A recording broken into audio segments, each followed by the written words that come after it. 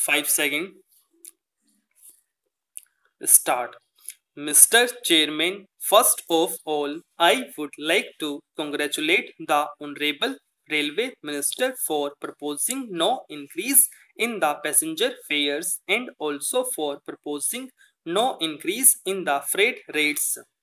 Of course, the freight rate increase has come into operation only very recently, namely on the 1st October 2008. I would like to congratulate the Honorable Minister for this that in the current year there had been no major accidents. I would also like to appreciate in this regard the due care and caution taken by the railway administration in so far as there have been no major accidents this year. There is also another aspect that if we examine from this point of view, we will find that the increase of 50% in the net earnings is not after all a very bad performance. Here we might remember that the net earnings could be much more, but for the two factors about which the Honorable Minister has complained and about which many times questions were asked in the House. I am referring to the ticketless travelling. This ticketless travelling has assumed a very large proportion.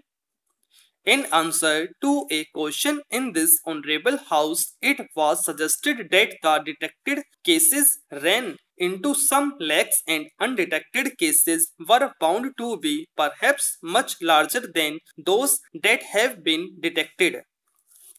This has assumed such a large proportion that there must be a concerted effort to eradicate this evil.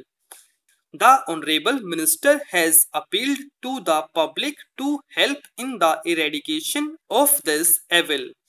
I would make 2 or 3 suggestions in this regard.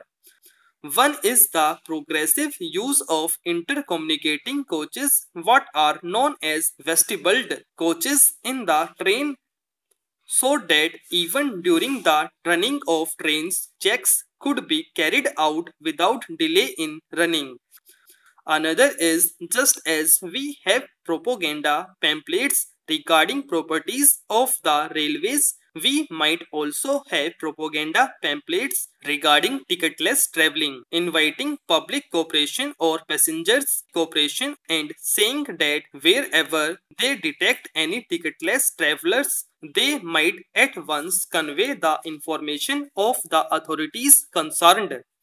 Another suggestion is that Another is just as we have propaganda pamphlets regarding properties of the railways, we might also have propaganda pamphlets regarding ticketless travelling, inviting public cooperation or passengers cooperation and saying that wherever they detect any ticketless travellers, they might at once convey the information to the authorities concerned. Another suggestion is that a more deterrent punishment than is given hitherto to the ticketless travellers should be given. After all, it is at the cost of those who are paying fares that this ticketless travelling takes place or the ticketless travellers are enjoying. I would also suggest that but for the convenience or active help rendered by the railway officials, this would not have assumed such a large proportion and a concerted action must be taken with regard to that also, namely instantaneous action should be taken to punish the persons who are involved in help the ticketless travellers. The other thing which creates the gap in earnings is the good traffic. There has been a complaint that the good traffic, particularly the high rate goods traffic, is diverted to motor transport. I was reading, sir, a statement made by the president of the Road Transport Association the other day. Of course, the Honorable Railway Minister has said that this diversion is because of certain reasons, that it occurs mainly in such articles that are rated high insofar as the railways are concerned, and therefore there is diversion. There is also the facility in the case of motor transport that deliveries are door to door mainly, and so there is less of handling and therefore there is less expense. There is also another reason that by and large on the railways there is pilferage, whereas in the case of road or motor transport there is less pilferage.